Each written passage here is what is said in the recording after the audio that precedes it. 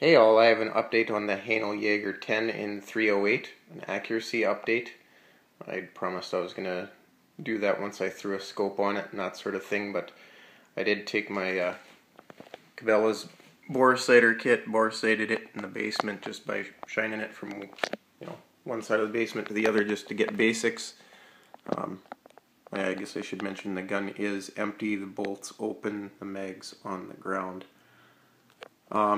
So yeah, I took it out and I tried to do a 25-yard sight in at first, and that's that sheet right there. This was done with Federal Blue 150 grain.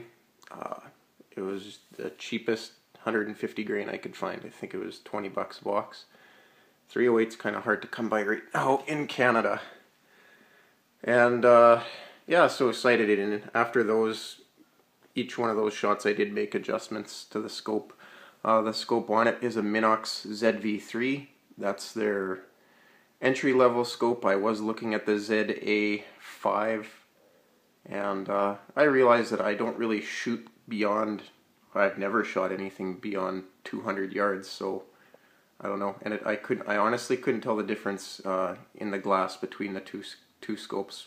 I know the ZV3 is made in China, and the ZA series I think are assembled in the United States, but it didn't really, the price difference was not going to happen. So especially since I popped the scope off and shoot iron sights, or that's my whole intent with this gun. So doesn't really matter, don't need the best of the best there, but you know what, for a $200 scope it's remarkably clear.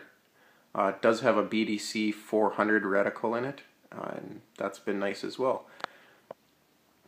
Anyway, back to the targets. After doing that initial sight, and I bumped everything back to 100 yards. As you can see, the first shot up there blasted it way high, which is, pretty normal. Then I wanted it about 2 inches high at 100, because that's what you're supposed to do. It was windy that day, so that's why they're a little bit to the left there.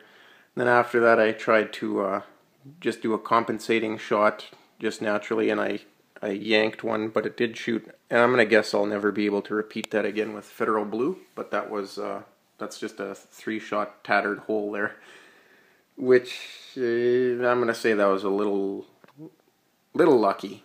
I don't think I'll be able to do that again. And then because the mag only holds 3 rounds on my 6th shot, I was able to put it adjust from there to there just by using the reticle. But very happy with the accuracy. There's some bullets that I'm going to be experimenting with. Again, those were Federal Blue 150 grains. These UMCs I just shot them iron sight just to not really break in the barrel. I haven't tried Fusion 150 or the 165s yet, and I really want to try out these Hornady match bullets. They're 168 grain. The rifle is a 1 in 12 twist, so I don't think going much heavier would be a good idea, but I was given some 180 grain normal Vulcans. 180 is probably a little bit heavy, but we'll see how they shoot. I was given them, so free means trying. And then I was also given some Remington green box, just express soft points, and yeah, I have some Fusions loaded up in there for the next time I go out and see how it shoots. There is going to be load development. Powder finally came into Canada, so I snagged a few pounds of IMR 4064, and I am going to be playing. This was kind of a barn find a couple weeks ago, but I found some 308 shells. The ones on top of the bag aren't. Those are the Federal Blues. Found these. Needed cleaning up. It came in a box. There was 303s, 30-06s, 243s, 270s, and 308s all mixed in a huge ass box, and there's mouse crap in there as well. But I've been taking them and restoring them. All the primers are punched out on them, and these ones are all pretty much good to go. They're just separated. These are Dominion. That's an old company that doesn't exist anymore either, and then the ones in the back are military. The military ones had crimped primers, so I've never reloaded military brass, so I'm separating them for now. And then there's my little crappy tumbler there that's a million years old. So yeah, overall accuracy is very good. I am gonna say, because that day was windy and that sort of thing, that 3-shot group there is a total fluke, because I've never seen Federal Blue shoot like that before.